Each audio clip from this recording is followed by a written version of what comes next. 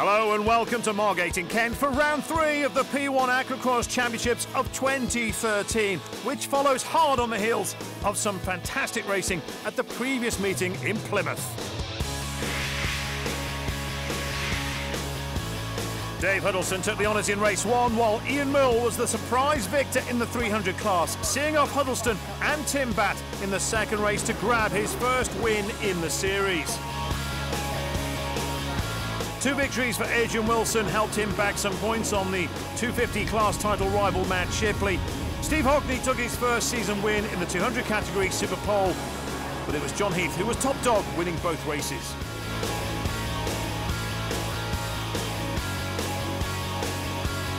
This is how things stand. Huddleston leads the 300 class, reigning champion Matt Shipley still heads up 250, and John Heath leads the 200s.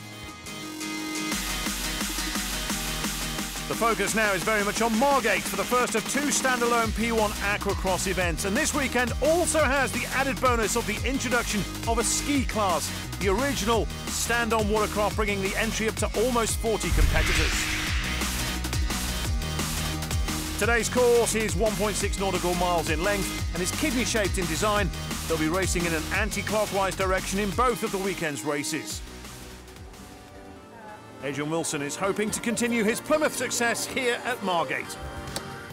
Going to take a bit of a risk this weekend because also I run the stand-up class as well. So it's a big risk to take, but I'm sure I can overcome that and clinch them points back. Jim Goodchild's hoping for better fortune in a campaign dogged by mechanical issues.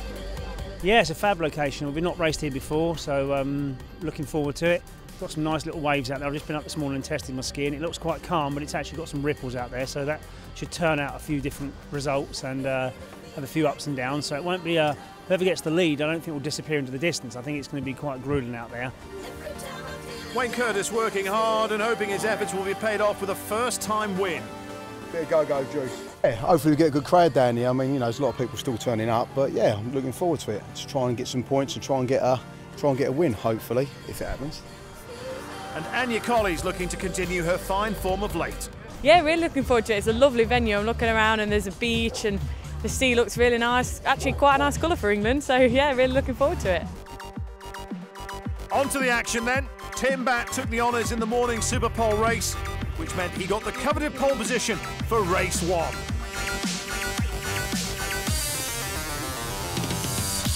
As the flag drops, 5,000 horsepower is unleashed on the Thames estuary as the riders charge toward the first turn, and even though conditions look calm, they are deceptively rough. Jim Goodchild was the early race leader from Tim Batt in the 300 category, but it wasn't long before more mechanical problems curtailed his race. Not for the first time this season. Steve Robinson got a good start as he went in pursuit of his first podium of the year. Steve Hockney in the 200 class looking to get the better of championship leader John Heath. Number 50, Chris Leach, riding the Kawasaki Ultra, chasing 21, Ian Mull. This is home water for him as he sets about looking to regain precious points lost in the early rounds.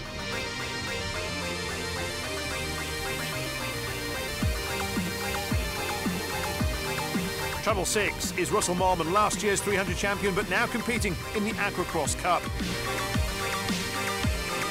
And here is first-time racer Chris Phillips on his Sea-Doo RXP.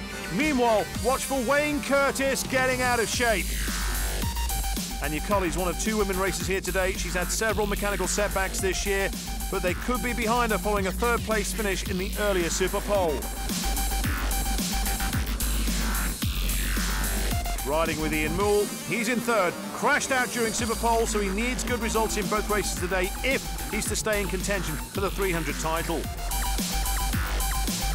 Duncan Johnston is 3rd in the 250 class, behind Matt Shipley and Richard Rowe. Here is Shipley with rival Adrian Wilson not competing. He could make it a clean sweep this weekend. The white flag is out as we've seen, which means 1 lap to go. Going into the final circuit, Tim Batt leads Dave Huddleston, Ian Mull and Chris Leach, with Anya Colley in 5th.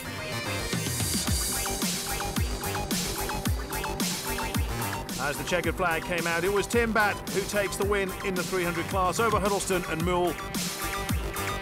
Matt Shipley and John Heath take the spoils in 250 and 200 respectively.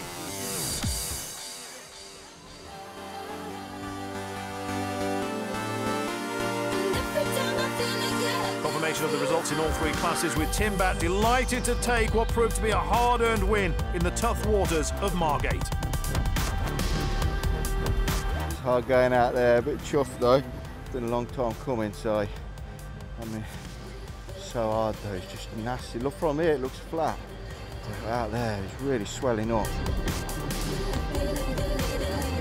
Yeah, it was good going, but very tough. It was one of the toughest races so far I've done. I've been doing it a couple of years, and yeah, very tough race, but brilliant battle between me and Tim. I'm hoping I can keep it up tomorrow, and hopefully, without a bit of misfortune, the lanyard popping in bits like that, then yeah, I should be able to do it, hopefully. I've been sort of, say, roped into a little have a go on take part in the ski class here at AquaX, so I'm not going to lie, I'm borrowing Anya Colley's helmet. I've got another gentleman's goggles. This is Karen, who does some PR and stuff. She's her jet ski, so it's going to be an interesting day, but we'll see how we go. What freestyle jet ski champion Jack was talking about is this, the first of two stand-up races on this year's AquaX calendar. The next will be at the final round of the year at St Lawrence's Bay in Essex. Alongside Moole are Anya Colley, former world jet ski champion Lewis Goodchild, and ex-mountain DH world champ Lee Bertram. Fitness and experience really started to show in the latter laps. In the elite class, Anya Colley was leading the field on her hydro space until a front sponson ripped off, causing her to retire with only a few laps to go. Number 14, Neil Smith, and 69, Lee Bertram, battled all the way to the checkered flag, but it was Bertram's Yamaha Superjet that finally pit Smith's Kawasaki SXR to the first overall AquaX stand-up win. It's been amazing, really nice weekend, good weather, good racing. I think everyone's enjoyed themselves, to be honest. I'm really chuffed actually, I really didn't know what to expect coming in, but I've got a bit of race experience in the past, so sort of brought that through and took it home. So, yeah, I mean, I love racing, and this has been a great organised event, and yeah, I'll definitely be back, and hopefully there'll be a few more riders as well, which will make the racing more interesting, you know. It's hard work for an old boy like me, but 88 I bought my first ski, and here we are, 22, 24 years later, whatever it is, still going at it. The second race of the weekend, an exhausting 40 minutes plus one lap this time, so tiredness can really play a part in this one. Riding on board with Ian Moole as he grabs the whole shot with Goodchild, Huddleston and Batt in close pursuit. This is coming onto the back straight. Conditions have worsened slightly as the day has gone on.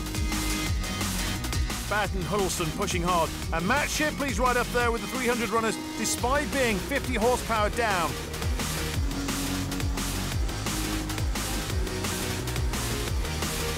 Anya Colley, who is racing both classes this weekend, slots into fourth in front of Rob Higgs and Wayne Curtis.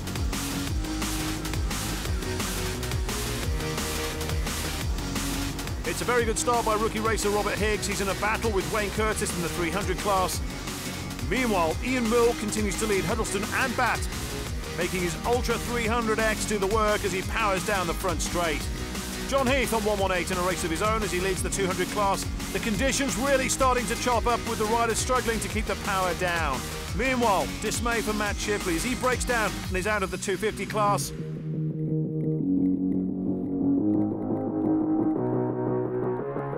Huddleston continues to chase down Moole, while stand-up racer Neil Smith is another competing in AquaX for the first time. He's on a borrowed Yamaha XZR.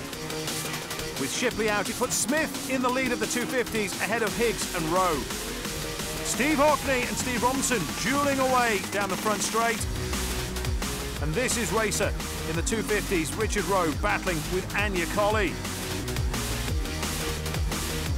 Only the third time he's competed in P1 AquaX, and he's looking good for a second place finish, which will be a great result for the rookie rider.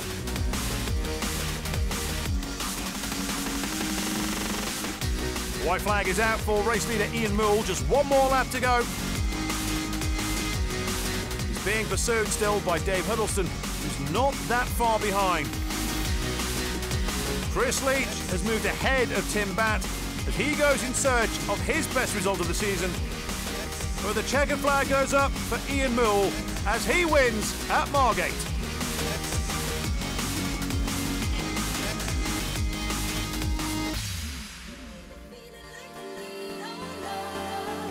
Results time with Ian Moole topping the 300s. Neil Smith is top dog in 250 and John Heath victorious again in 200 on what was a tough day of competition. Yeah, struggled a little bit today. Sort of second lap in, I got pins and needles in my throttle finger. It was literally second, third. I was doing quite well. I think I was in third position or something, and then started going tingly. Then it went numb, and that was it. Couldn't hold on then. That was it. It's been a good weekend, to be honest. Really enjoyed it. Excellent event, really well organised. Something totally different for me. I've been racing since 1994, closed course racing, but obviously this endurance race, and first time riding racing a sit-down ski, so it's been good. Yeah, it's been really good. This race I felt a bit uncomfortable. It still looks relatively flat, but when you're out there, especially at the top, it's pretty bouncy. I'm looking forward to Torquay. It's a nice place to race as well. Nice place. Fantastic. It's really rough out there. It doesn't look as rough as it is. Up the back, it's really rough. And me and Chris were having a right battle out there. He overtook me, I overtook him. My lanyard come out, I nearly fell off, I hit my ribs. Fantastic race. That's what racing's all about. It's tied at the top of the 300 standings with just 12 points covering the top three. Matt Shipley has a cushion in 250 and John Heath is comfortable in 200. Trophy time and champagne time as well as the curtain comes down on a tough weekend of racing at Margate.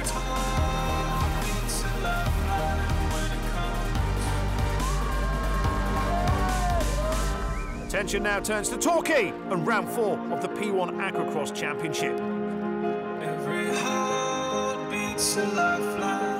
Well, that's all we have time for from here at Jet Ski World in Margate. Join us next time for more AquaX action.